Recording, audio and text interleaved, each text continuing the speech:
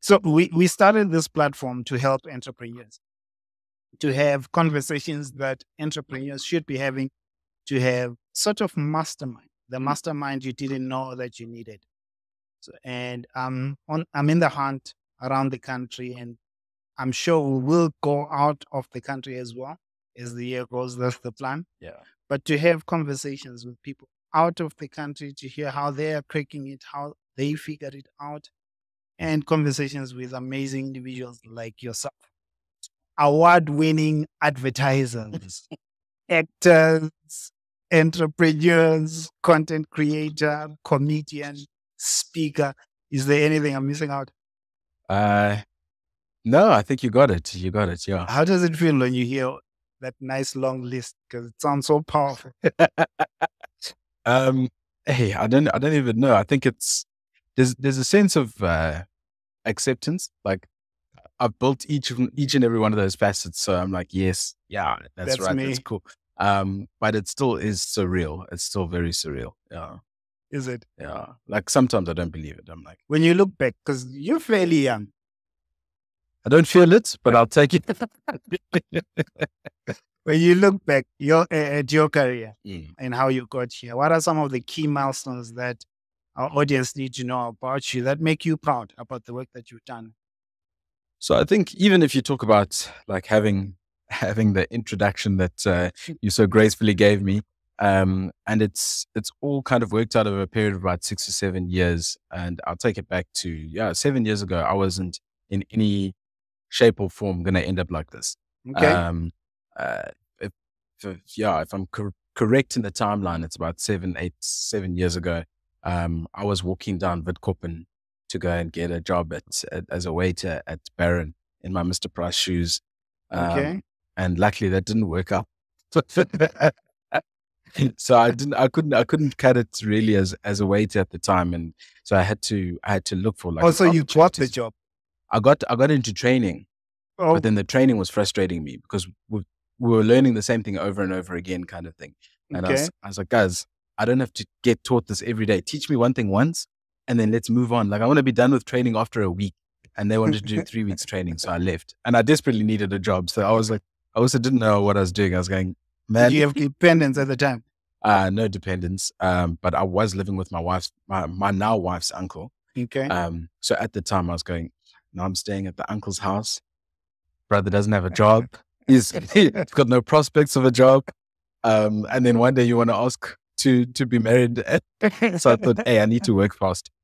So if you talk about like achievements and milestones and that, for a long time I was a quiz master, in and around this area actually.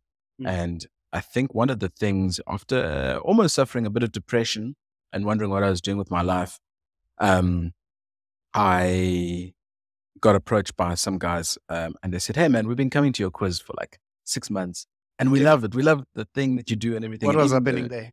I'd go to the pub or the restaurant or whatever, and then I'd ask questions. So we say, okay, who was the president of what in such a year, and what is the fastest car in the world, and that sort of thing. People come in small groups, they sit with their friends, they play, and then there's a win at the end of the night. But that's pretty much what I was doing all the time. And I was frustrated because I was going, how is this my life? I'm asking questions in a pub, like, but someone came to me and they said, yeah, man, we're at one of the big firms up the road and we always come down for quiz and we just, we appreciate the fact that you're always fun and bubbly, whatever. And so they said, come and do some gigs at our office. Okay. And that's when things started to lift. And that's where I kind of got that first pat of recognition to say, hey man, what you've been doing is cool. And so, I started doing that. And then all of a sudden this was a paid gig now. Yeah. So it was paid all along, but now we're getting corporate paid. And if anyone knows, corporate paid is cool. Corporate paid is nice. Yeah.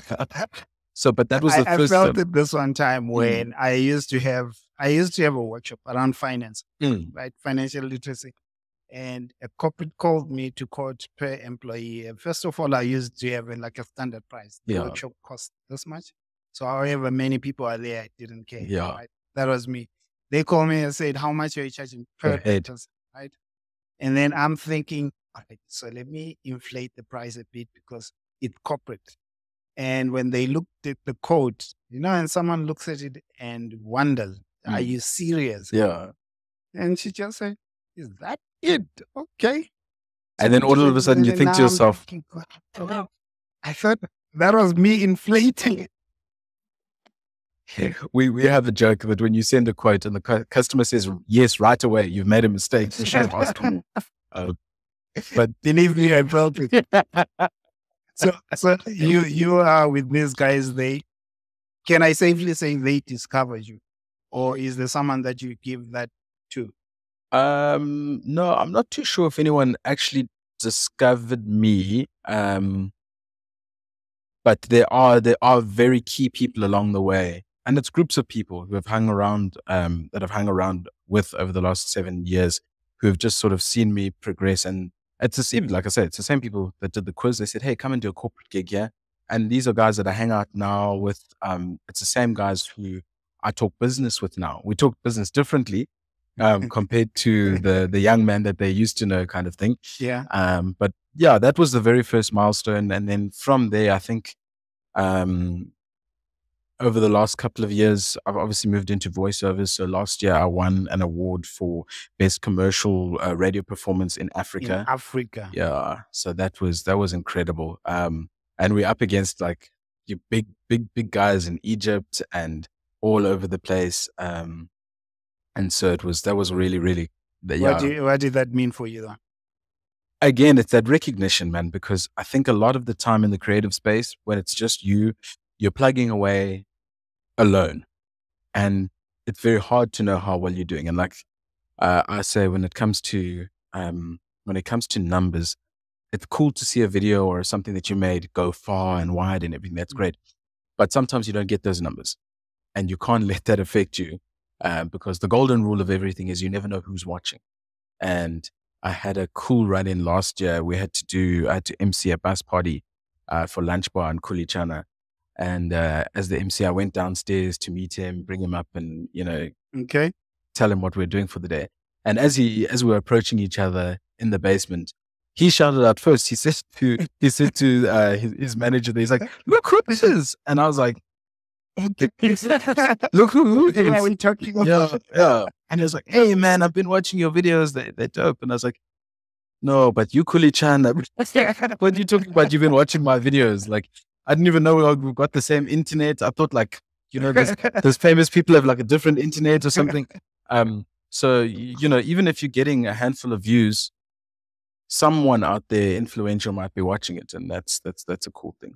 I think that's a cool golden rule, especially because I think we're setting this up to help entrepreneurs. And one of the frustrations that they will have, and I know this personally now as well, when you're starting with content creation and with advertising and you're not getting the numbers, it is frustrating. And trying to figure out why, the why is always the thing. Is you're going, "Hey, I'm putting in the effort. Things look nice. Things sound nice. Why? And it sometimes is the smallest thing. It's the smallest pivot. You've become quite the content creator and advertiser and consultant to companies that want to improve their advertising. Some hire you. When you look at small businesses trying to do the same thing, though, what mistakes do you see? I think partnering with the wrong people. So there's a big thing going on with the world at the moment where we see someone who's in the spotlight, we go for them quickly. Okay. And that's the person. And this is a double-edged sword in the sense that even as and I hate being called an influencer. I'd rather be a brand partner or something. I don't want to influence people to buy things. I'd rather let you see the things that I use every day, and I will tell you that these are great things. And you'll see me using them, and therefore you have a good understanding of the quality and all that, but I don't want to influence you unnecessarily. But what brands might do is they say, "This person is the flavor of the month. Let's go for them." Then you end up sending them product. You give them a big paycheck. They make you one video. Their audience isn't following them to find out about your gardening company. If it's young ladies that are the audience or whatever, maybe they live in a flat. They're not at that point in their lives where gardening. So now you've sent someone your product. You've spent way too much money. They've posted a video. So everyone's checked. We've checked all the boxes, but there's no return on investment for you. And so I think it's worthwhile looking at people who are within your space, people who are, consistent with your subject matter. And it's not always about following. If I'm a small business and I'm on a budget, is there like a checklist that I can use to choose a brand partner? Yeah, I think a following is important, but a huge following isn't important. I think the main key, at least from my perspective, is engagement. So there's no point in pursuing someone who's got 100,000 followers, but when they post things, only 10 people get involved in the conversation. You're better off with a guy who's got 5,000 followers, but those 5,000 followers love what he does. They are there for anything he posts or recommends or something like that. So the one thing you check is you go to the influencers page, check engagement. Check engagement. That'll tell you what people are interested in, how they're interested in, how likely they are to take this person's advice. If it's someone who's posting, hey guys, this product is cool, and everyone in the comment section is saying, rubbish, I've tried it, that thing is nonsense. You're going, okay, this guy's audience doesn't trust it. So let's not get him on board. But yeah, I think the number one thing, and I've seen so many brands do it. I've been hired after they've picked influencers, and they said, we sent so and so a whole product. It cost us 80 grand, and they posted nothing. And I'm going, yeah, but that's not their audience. So yeah, whoever you're picking, make sure they have the audience that they have the relevant audience, and the audience is engaged. What if we flip the script to a small business owner who is creating the content, but they are not getting the engagement? What do they change? So that is a tricky one, because I think we've all been there where we're going, what is it that I'm doing that isn't punching through the roof? And I think it's small things. It's, first of all, it's consistency. So yeah, if you only started yesterday or last week or something, I can tell you, I've still got videos in my first year that only got 400 views. Like over like 3 months, they got 400 views. And so, and it took work. It took work to make those things. I had to do research. I had to think of jokes. I filmed it, edited, you put it up. Luckily at the time, 400 views, I was like, now if I get 400 views, I'm like, hey, I've seriously messed up somewhere. But it's to keep, it's persistence. Look at what's happening in your comment sections. Look what your feedback is. And try, I think just try pivot. Keep things exciting. I think if you can improve on your quality of visual and audio, I think audio also is always a big thing. If you're doing things and you want to make sure one thing sells, make sure your audio is good. If you're in that talking thing, I like the consistency, definitely. What I'm thinking though is, when you look at your old pictures, the 400 that you were celebrating at the time, do you think there's an element of, at the time you are not as good? Is there anything like that? Or you feel you were good, just not known? I think I was good. I still had a lot to learn.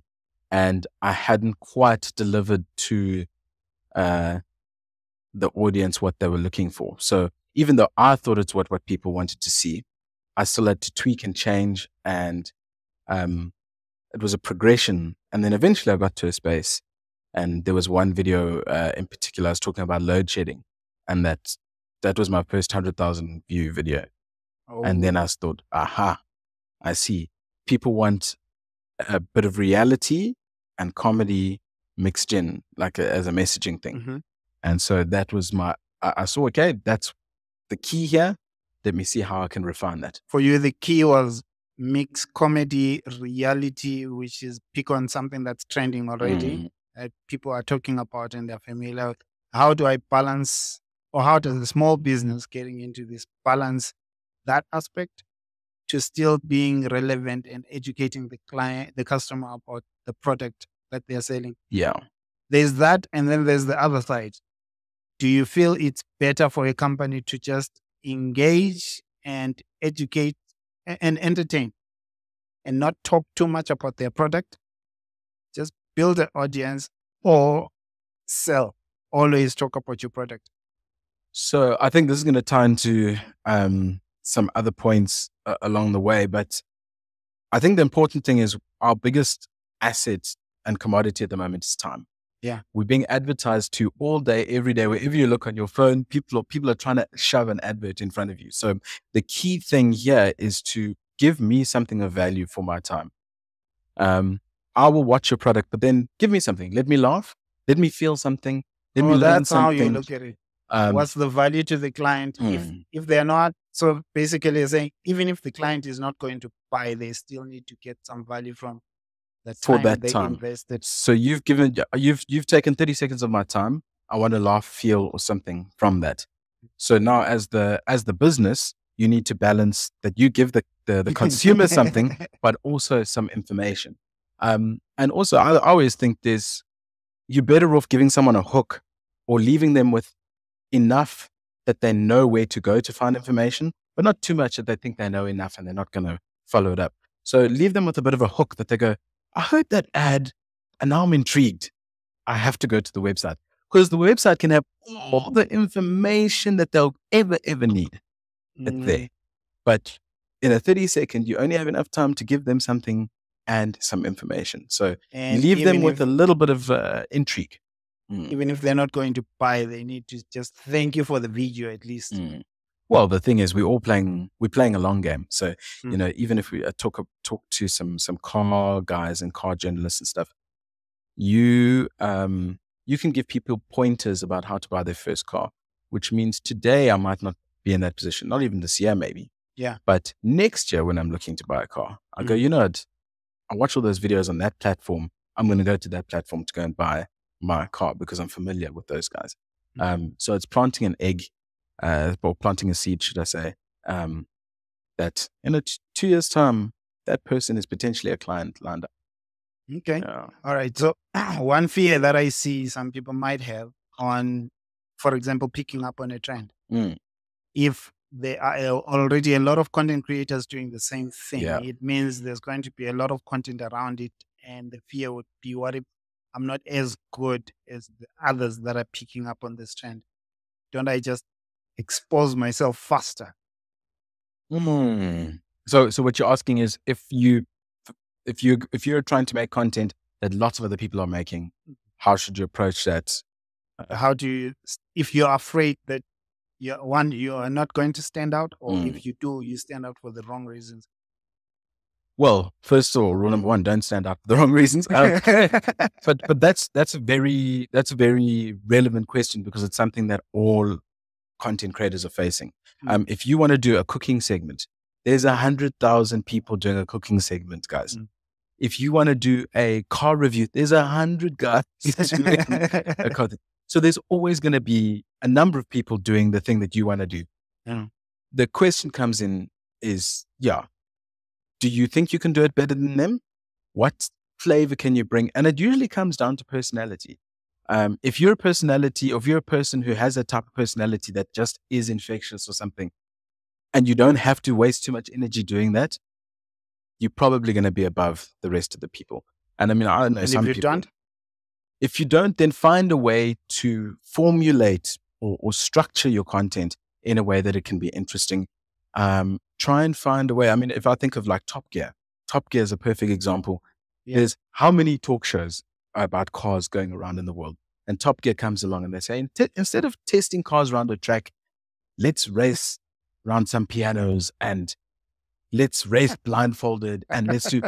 So just take whatever it is that you want to do and try and turn it on its head somehow. Add a different spin on it, even if it's strange. People like strange. People like the way that other people do things differently, and I think we can see that on lots of content creators, where they've taken something completely normal. There's the Hot Ones. I don't know if you've seen that YouTube channel.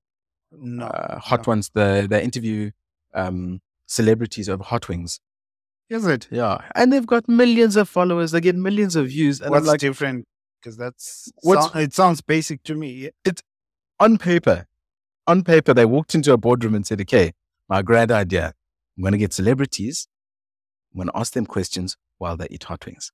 You're going, yeah, I saw one of, I think it was Shaq.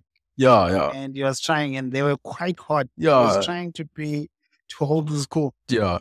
But I'm saying, those are the guys. Those are the guys.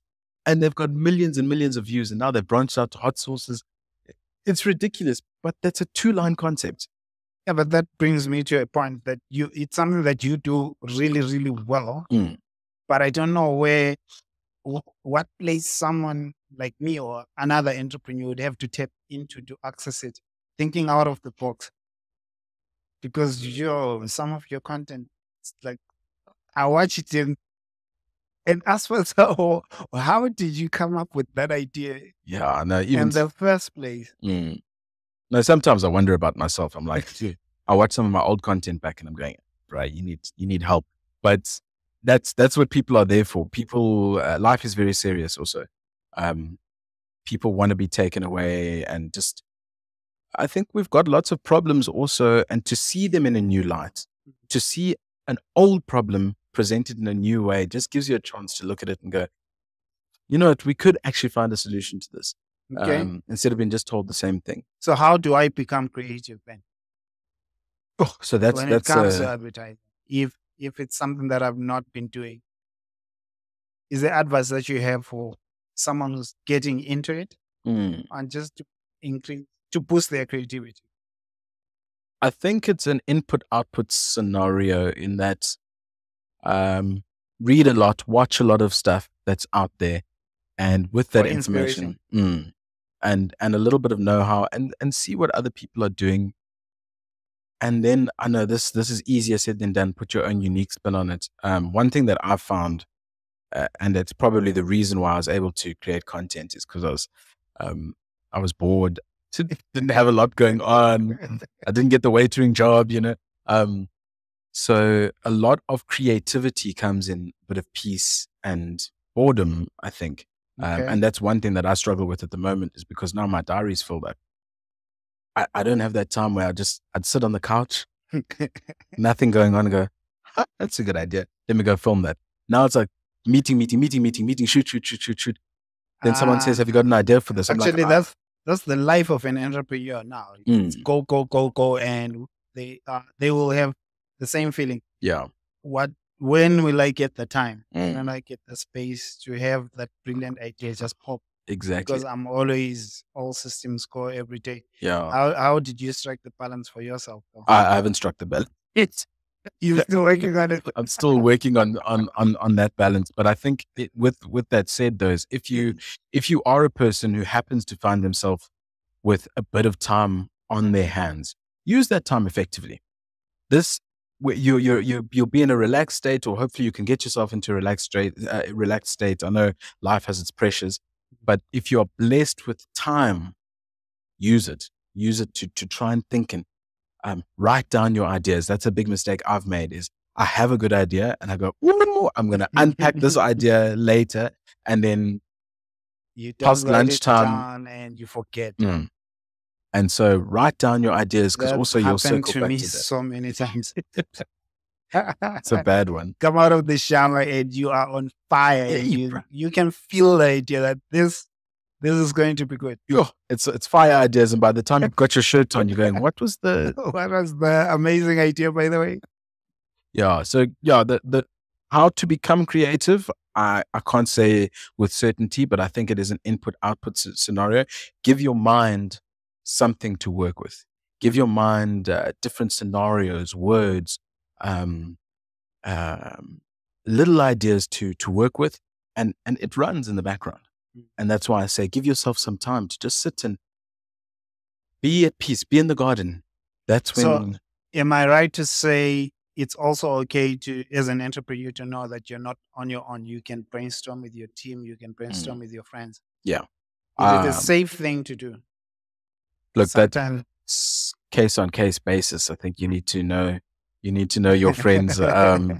Hey, look, we all got one or two friends who'll run away with your idea, and then 6 years later, you've got a Cat Williams scenario saying Cedric stole his jokes. We never know.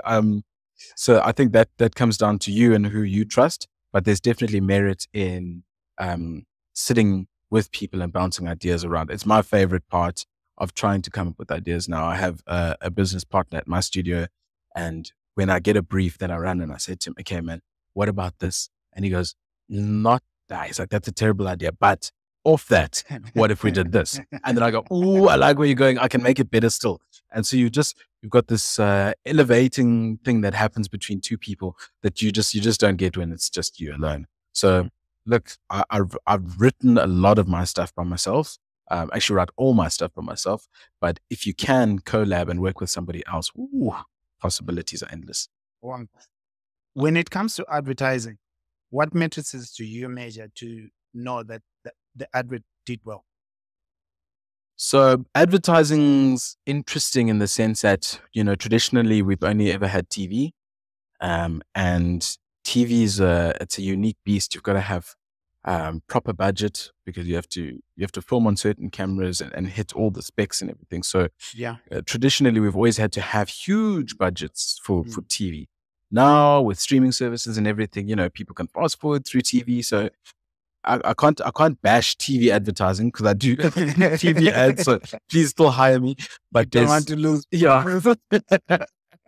But there's definitely merit in social media advertising. That's where a lot of people get their news from. And so they're spending a lot of time on there.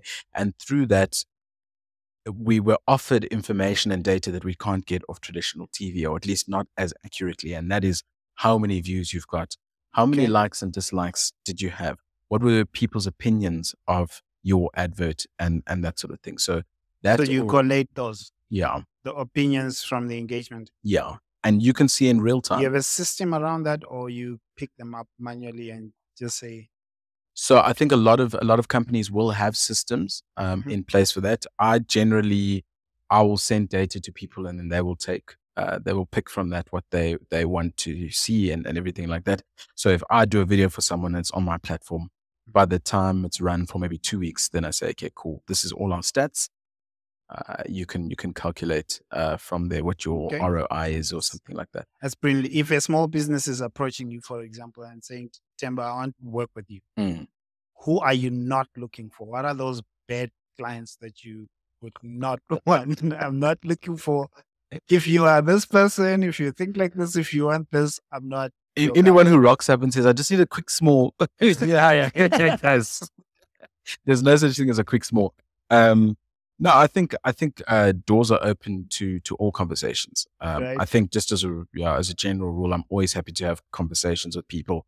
And then once we've spoken, we can ascertain whether this is a good fit for the two of us or not. And then I think in that, like I just said, if it's a good fit, if I understand your brand and I can see some comedy and stuff behind it, let's go, let's run with it. I've got a bathroom company that's just approached us now for a couple of videos. And when I'm walking around, I'm thinking of so many funny bathroom scenarios. I'm like, this is going to be amazing. But at the same time, there's stuff that's not so great to make jokes from. And if I have to work extra hard, some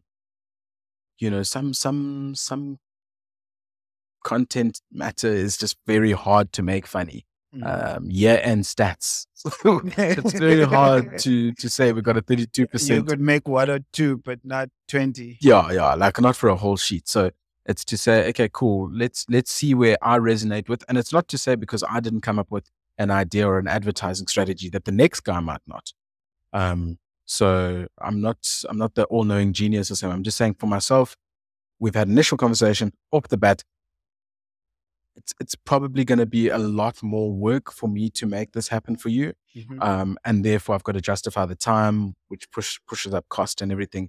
You might be better off. There's a dude that might come up with a great concept in 4 minutes and it's easy for him to shoot and film and put together for you. So, what are your thoughts or your advice to a small business when they approach an influencer, for example, or a brand partner?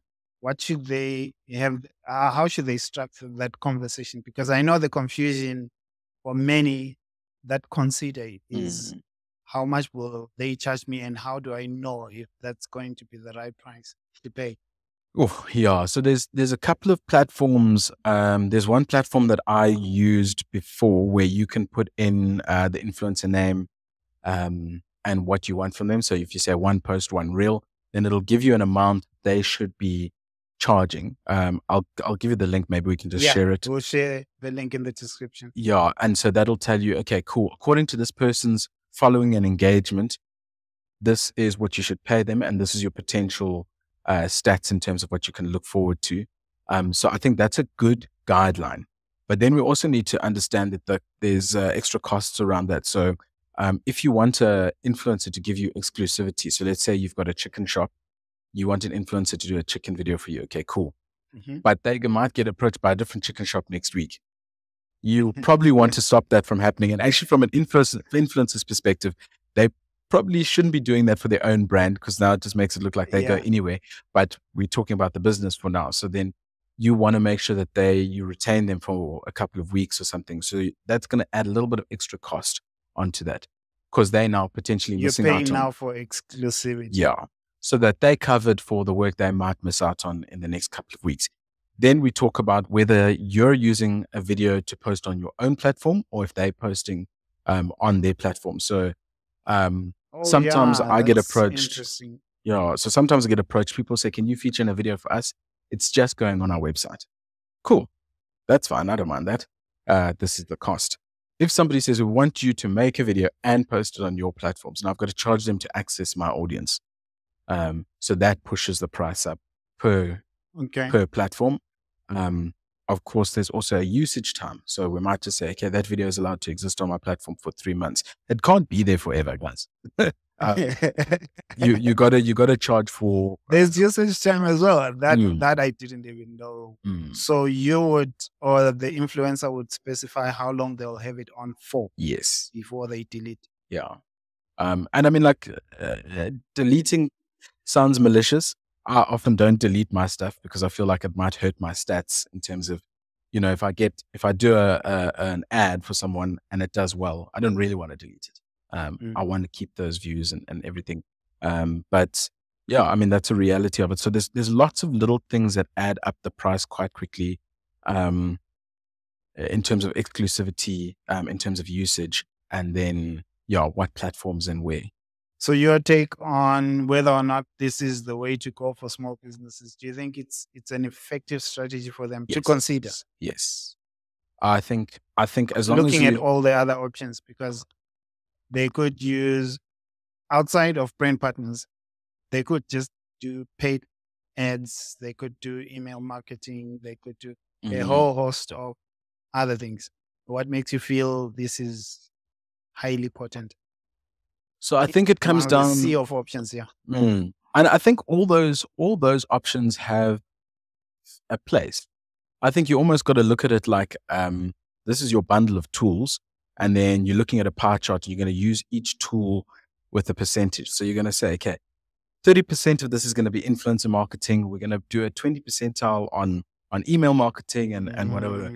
But obviously specific to your, again, subject material. Distribution, selling online and all those things. Yeah. If you are a finance thing, maybe finance people are more inclined to read. So an email thing might do better in that scenario.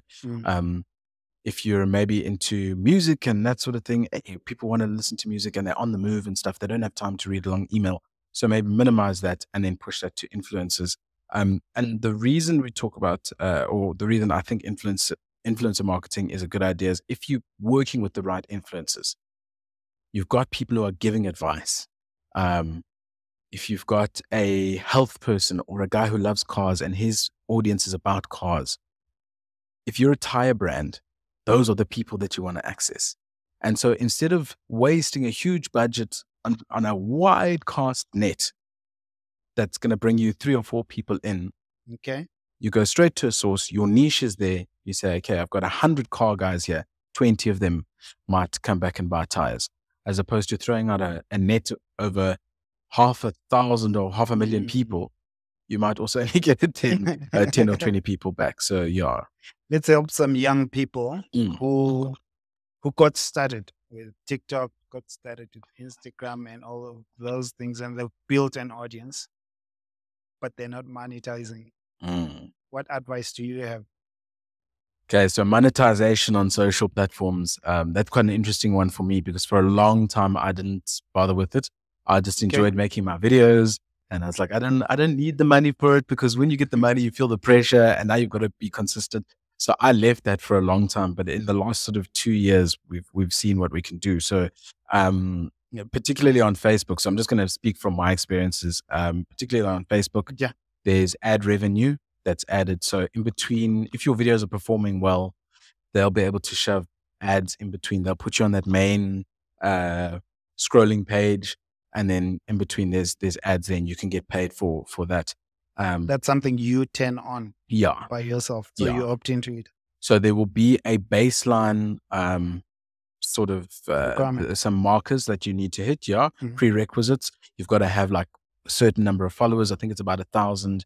And then I think you need to hit a certain engagement prerequisite. And then if you can hit that, it is there on Facebook. It'll tell you exactly what you need to be able to be included in the So once you've paid stuff. turned it on, you change nothing. You just continue doing what you've been doing. Once you've turned it on, if you're eligible, you just keep pushing it, and then it's up to you. I mean, I could make a heck of a lot more money on Facebook if I wanted to, but I don't have the capacity to make more videos than I currently can at the moment.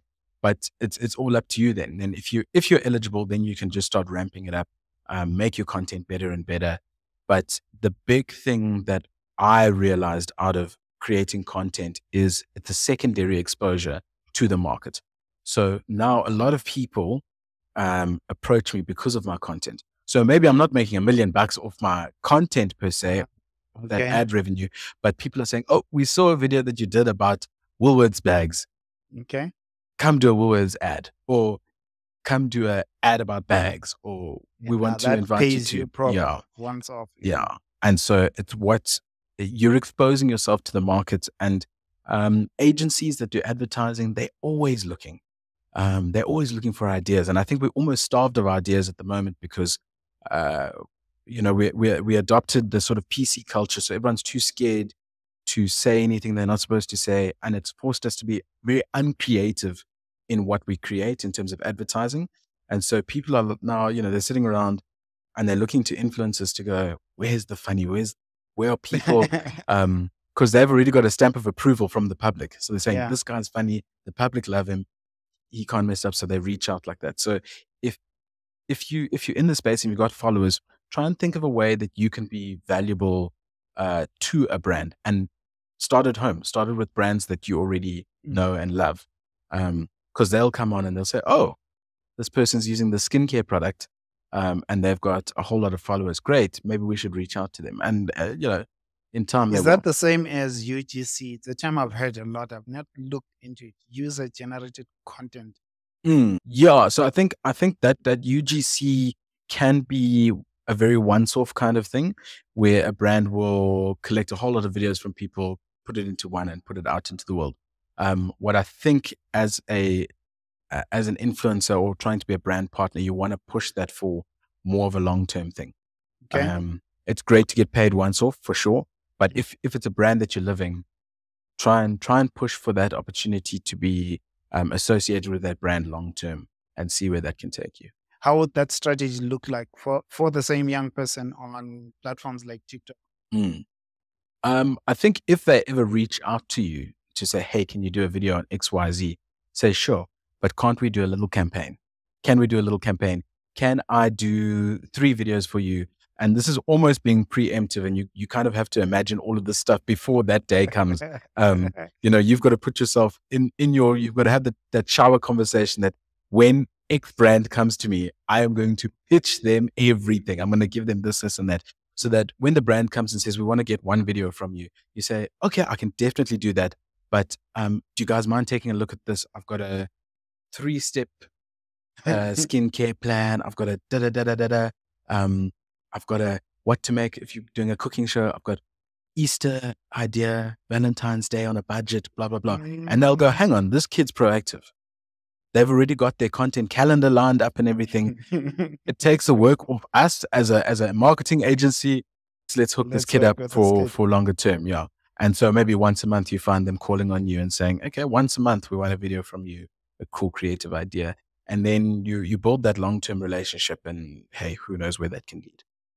When it comes to educational content, how do you think small businesses should approach it as they are building an audience So without being boring with long informations? yeah. So I almost think this is interesting with advertising where you come in with one idea, then you show your brand a little bit, then you pull out kind of thing. And when it comes to educating, and it's something that I touched on earlier, is to provide somebody with something and have your brand associated to it. So if you are, let's say, let's use cars again, talk about, let's do a quick video about, hey guys, do you know what a residual is? Boom, boom, boom, boom, boom, boom, boom. This is what a residual is. So that's for anyone. That's just general information for anyone. It's not boxed into because you are our product, your brand, your whatever. This is just a PSA for anyone who wanted to know. If you wanted to know, this is how residual works. Blah, blah. Anyways, this information was brought to you by Themba's Cars. Okay, bye. So now I'll go, okay, I like going to this Themba's Cars website because I learn about stuff, you know, and it's short and it's sweet. So always keep it short and sweet. But like I said, at the end of it, I'm not buying a car anytime soon, guys. But the day that comes, I've already got a loyalty. I feel a sense of trust already with your brand. So if you're in the position to educate people about, if you've got a lawnmower company, teach people about how to cut lawns and how, just general information that's accessible and interesting to everyone.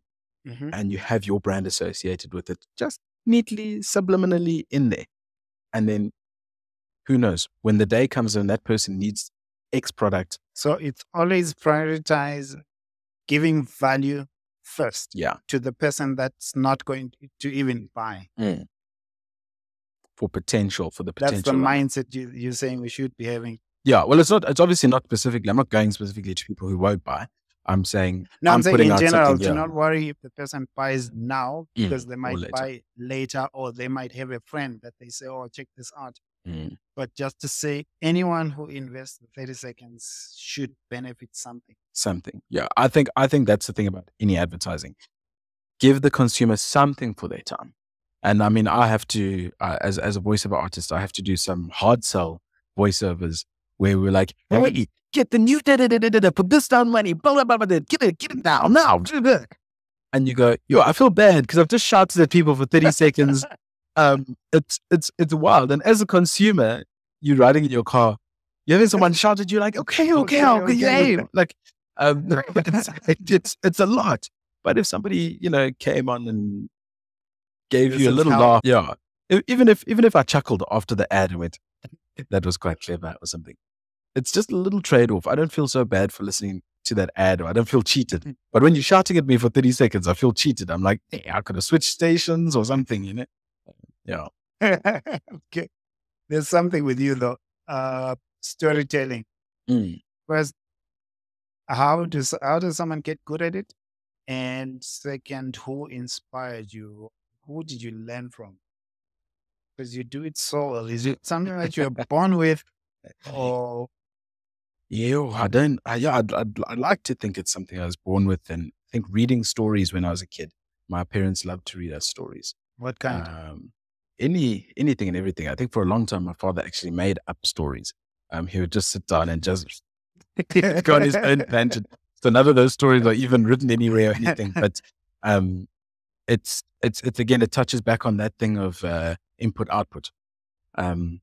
You know, I heard a lot of stories and read a lot of stories and got told a lot of stories as a kid, and so that's what I enjoy doing, and I think I know how to adapt that kind of thing. I think telling stories is inherently African. It hooks us, engages us, and people stay longer watching 100%. if there's a story. That's exactly. But how do we get good at it if you're not? Because I'll tell you, I wrote a book, and one of the things that I never saw myself at any point, being a writer, because I had the story of I'm not good with writing, creative writing. From a childhood scar, where an English teacher came and read a composition, and he was reading it across multiple classes. And he says, this is the rubbish that you people are making us mock. So when he was reading, by the time he got like halfway reading, I realized, that's my one. But I'm taking the secret to the grave. No one is ever going to know, because fortunately he didn't say this is who wrote the song. I carried that scar. I avoided anything that had to do creative writing. I Mm. chose economics, mathematics, stuff like that. That was me. And then someone challenged me later, a couple of years ago, to write a book. And that brought all of that up. Yeah. I'm speaking for the person who doesn't believe they're a good storyteller. How do you get good at it? Because you are really good at it. No. I think maybe a bit of practice. Practice always makes perfect. I think entertaining people. Try it in small circles. Just go and tell someone a short story, and I think you'll get a feel for how are they holding on to your words? Are they intrigued? You know, if they're losing concentration or something, that's always a sign that maybe you either need to hurry the story up or break it down. But I think if you're doing a formal presentation of a story, you always got to strike a balance between keeping things interesting, give detail, not too much detail, keep things interesting, keep things flowing, but you also, and this is a trick that we learn in voiceover, is you don't want to keep things in the same rhythm, just talking in the same thing. And that's why I think the people like the David Attenborough character and even Morgan Freeman, that's why we find them so intriguing, is because when they talk, there's a pause, there's an inflection in some places, and sometimes they come down, and you actually just never know how the sentence is going to go. So your brain can't get relaxed and fall asleep because it's like, are we going fast or we're slow? So playing with your delivery in that sense and keeping it interesting. But I think you have to kind of test it out in your circles, in your friends. And some people know already. They're the one who gets elected to tell the story. If something went down last week at school, they're like, ask this guy because he'll tell it the best. He covers all the details and everything. So you might already have an inkling that you are that storyteller. So let's formalize it. Let's go pick some stories. Go and get people around. And obviously in the school system, you're blessed because we can do orals. A lot of schools have theater programs and that sort of thing where you can do monologues. But monologues are actually excellent. Monologues are excellent. So if you go onto the internet and look up some monologues, and a monologue is basically a one-piece delivery. It's just you, and you will tell a whole story. And monologues have the ability to be very emotional, very serious and intense. They can be comedic. And go and learn a monologue. Recite Is it to there a yourself. resource you can refer people to? Not a single one, but if you go, if you go on the internet, you just type in free monologues, you'll be able to find, there'll be tons of websites. All theater students and all of that have always used monologues for auditions and trying to get into different colleges and that sort of thing. So monologues are a big part of storytelling and the entertainment industry. And that's probably a cool thing to try, is go and learn a monologue. I didn't know about it, eh? Yeah. It's definitely something I'll look up. Yeah. For a personal experience, just to see how I can deliver something in a crazy way. Because there's monologues about some hectic subjects, and you have to become that person. So you're no longer you. You are that person who's delivering this thing. And if you can transition into that and make that believable for people, then you know you're a storyteller. And at least if you know the monologue, every time you do it, you can try something different and then sharpen your skills. Okay. I'll look into it, because that's the next challenge that I have received as well. Beyond writing the past challenge to write the book. You're a bigger man than I for taking on that task. No, I think it's done well. I just hit in December 2000 copies. So, and this was out of social media because I didn't have social media. I only started like last year. Yeah. Because a friend of mine convinced me to come back into it. I blacklisted myself for 10 years. Wow. Yeah. So there's this thing that I have about social media, and I want your take on it. I always say social media is a tool, a trap, and a toy to different people. It's a trap if you are sad because of it, depressed because of it, unproductive because of it, confused because of it. It exists and it makes you feel bad, and it takes you to a dark place. So for you, it's a trap, it's a prison, and it's a prison because you are staying there as if you have no way out. Yeah. It becomes that for people. And for me, that's why I blacklisted myself for that period because it had become that for me. I had lost my business and I got into this dark place. And what I was seeing there was just keeping me in a very bad place. So I took it out, Yeah. switched it off. I say it's a toy. If for you, you are having fun with it, but you're not progressing because of it. So it's not harming you. It's just entertaining you, taking a whole lot of your time, but not moving your life forward in any way, which is a neutral perspective for many. But I say it's a tool. If you're making money because of it, you are meeting interesting and engaging people because of it, you're learning, you're building a skill because of it. For some people, it's a tool. Yeah. They can monetize it. They can network with it. They can learn skills with it. They can challenge themselves. Yeah. So I think the important thing is moderation. It's the same thing with anything. It's the same with alcohol or food or anything like that. It's there for you to use however you want to use it, but you have to be conscious about how you use it. Are you using it too much? Is it becoming problematic? Is it interfering with your ability to do the other tasks that you need to do on a daily basis? If the answer is yes, then you need to relook at your relationship with that. I think there was a quote I heard. It said, if you aren't making money on social media, you are the product. And that is a hard truth. The fact that I get to make money because I'm selling my audience in a very frank way. And it's horrible to say that. But what I would say in my defense is that I give my audience a laugh for the time that they've spent on my platform. And if they happen to see an advert on my platform, they've received many laughs for that small payment kind of thing. So, but in essence, they are the product, or that's what is for sale kind of thing. So, as the person scrolling, you are being sold. Your time is being sold.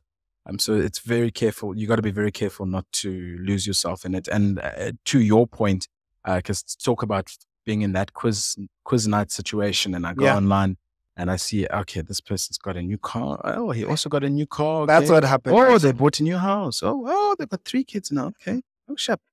You're seeing a concentration of all the best lives, all the best moments of all the best lives lined up for you to see, to feel worse and worse and worse and worse and worse and worse for yourself. That's super unhealthy. I left social media for a while also, but I needed to come back to work. And so what I just do now is I just moderate the amount of time that I spend online. There's a place on your phones where you can see your screen time on individual apps. Set yourself a limit through there. Yeah, no one ever told me about that. I think someone told me about it 2 weeks ago. Yeah. And I realized you can set a limit on each app. Yeah. Go and check that out. You'll be astonished how much time in a day you spend on something. And then if you think about, got offered to do a degree, and they say, if you spend 2 hours a day, I don't have 2 hours a day, guys. Then you go and you figure out between Facebook, TikTok, and Instagram, you've spent 2.5 hours a day. You're going, that's 2.5 hours. I could be. That's light, actually. So when I saw this, I know it's a setting on an Android phone. It's just you go to your setting and check your device health. I think it's device health or something. I've forgotten what it is on Apple, but Apple has it as well. Yeah. I checked for a couple of friends. My average screen time was above 4 hours. And when I checked average screen time for a friend, it was 6. Yeah. And there's one who had 8. Yeah. Their excuse was, I do part of my work on my phone. But it was concerning nonetheless to realize that you spend that much on your phone. It's crazy. But now you also understand why marketers are moving to social media and everything. People are spending 8 hours on their phone a day. You're going to catch them there before you catch them on their TV. But it's very scary. And, I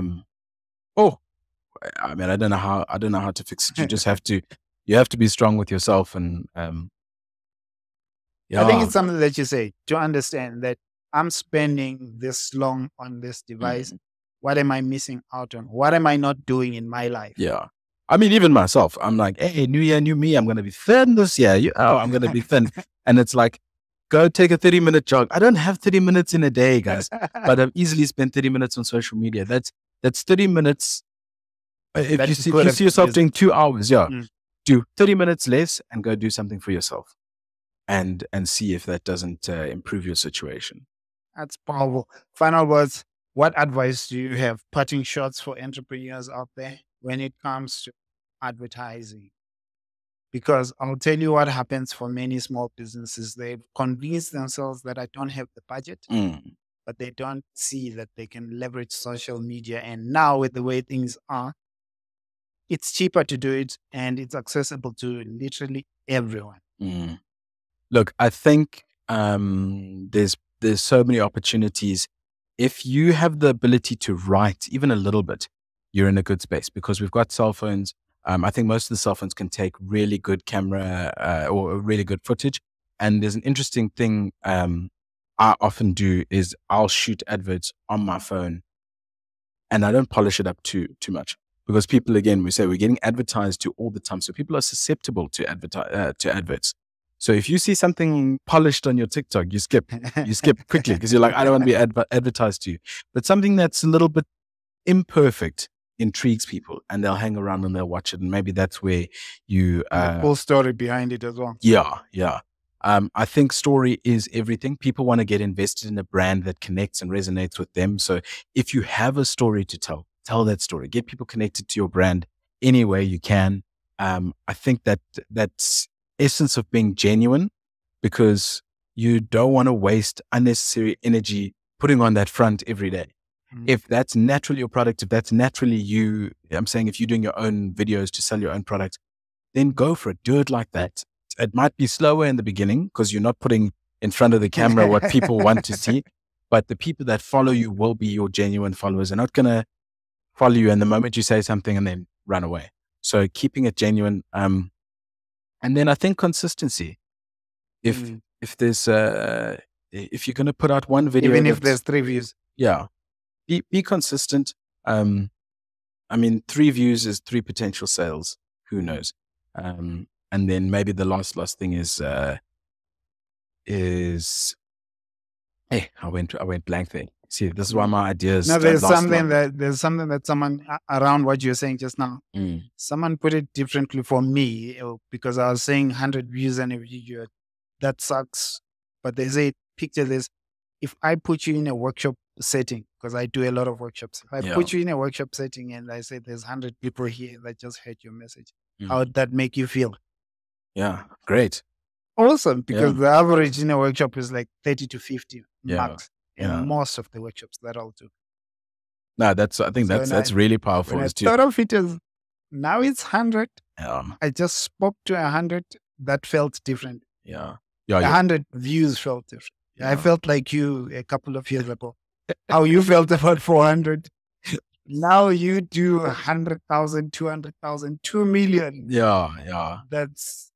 No, I think your potential reach is crazy. And I think the biggest benefit of having social media in that is, you can get a real-time update on how people are working with your thing. If people are saying, oh, this is a terrible ad, you know that next week you're not going to post the same thing. You're going to go and tweak it. Whereas if you went to TV, you wouldn't know that or something. That's a good message to small business owners, actually. You are getting real-time update and engagement on what you're doing. You can get advice as well. And feedback. 100%. That's something you said. Yeah. Thank you very much. This has been so enlightening. No way. Shot for having me. A couple of things I need to go look up. I think we'll post the links. Monologues will big one. We'll post the links and it will help someone out there. Yeah, I'm going to go do my 30-minute walk for the day. And then I now have to write a book. So challenge is fun. Is that a commitment? Oh, damn.